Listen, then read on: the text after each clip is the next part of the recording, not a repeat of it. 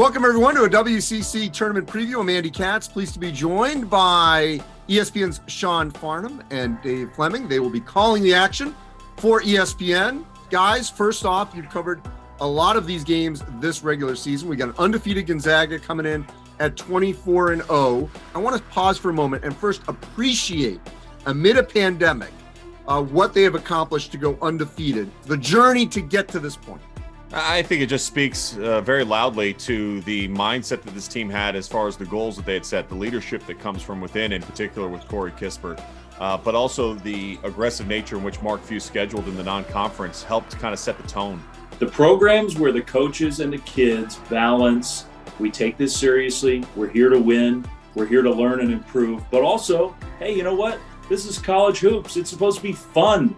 To me, the programs that have found that balance this year in particular are thriving. Like, it is supposed to be fun for the kids, and Mark does a great job of keeping it light while also taking it seriously, and I think that's a key to their success. So let's look at the field itself. Based on what we've seen recently and looking at the bracket, it kind of looks like to me, even though LMU is a 5 and St. Mary's a 4, if you were to look at one team on that side that could meet them in the semis, that potentially could give them problems, I kind of look at LMU on that top half of the bracket. What do you guys see? Well, I mean, I think we saw just a couple days ago that LMU, if they hadn't just kicked the ball all over the gym, I mean, they actually showed up ready to play, ready to go. I've been impressed with LMU. I'm kind of with you. I mean, I think that is a team that has a chance to make a run in this tournament. They're playing hard. All those things I talked about a minute ago, like having fun, still totally engaged in the season.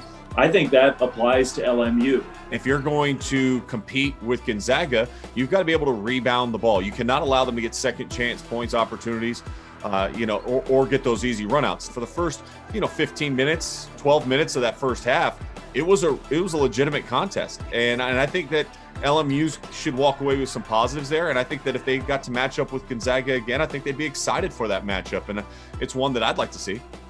So obviously they'd have to get by San Diego, San Francisco, and then St. Mary's to get to that point. The one thing on the Dons, I saw them at the beginning of the season. I was at the Mohegan Sun, and they knocked off Virginia. They made threes. They look good, and they've kind of been all over the place. What are your impressions of the Dons? I mean, of a team that in that top half, I mean, at least at times has shown like they could win a couple of games in a row.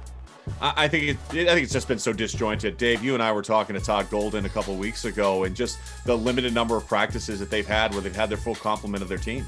And they were in a good rhythm early, and then it's been disrupted ever since then, and the inconsistency in scheduling has kind of hurt them.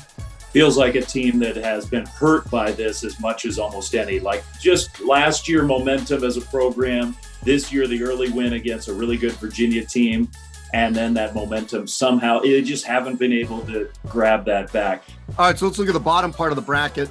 Pepperdine is the big enigma. I mean, there was a time where I was looking at their schedule and saying, whoa, wait a minute. They're done with Gonzaga and BYU. They had beaten BYU once. What if they rip them all out and go 13-3? And then they go back to being Pepperdine, and they're all over the place, and they can't be consistent.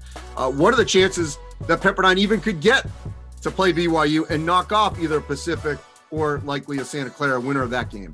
I always just go say conference tournament wise, and Dave, you and I saw this last year. Colby Ross put on one of the best individual performances I think I've ever seen going against Jordan Ford in that game against St. Mary's, where I think he finished with 43 points, if I'm not mistaken. Colby Ross is a tremendous talent, and this is his final time. This is it. And can he go inside that locker room and look every single player in their eyes and say, hey, I don't care what we didn't do this year, what we didn't accomplish. There's enough talent on this Pepperdine roster right now to make it to that game on Monday night against BYU and potentially upset the Cougars and play in the championship game. If they all dial it in and say, forget about everything else. We're going to defend, we're going to rebound, and I'm Colby Ross, and I'm going to take over and make sure all of you are taken care of. I'm the all-time assist leader, but I'm also the all-time scorer here at Pepperdine. He's got that kind of talent that he can get it done. All right, so the last team here is BYU. As of now, I think they're in the field. What does BYU have to accomplish in at least these two games potentially that they could play?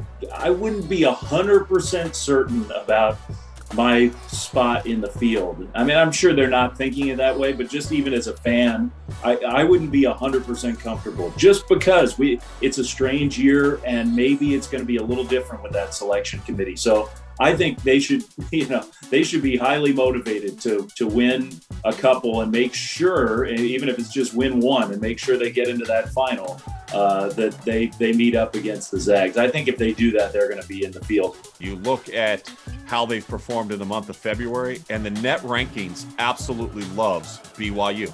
And I think that's going to benefit them a ton. I think they're a lock in the NCAA tournament, given what you see going on in like conferences like the Pac-12, where Stanford has essentially played their way out of the NCAA tournament. And there's more teams right now playing their way out than there are playing their way in. So I think this year's team will have that chance to dance and will have the opportunity to advance in the NCAA tournament.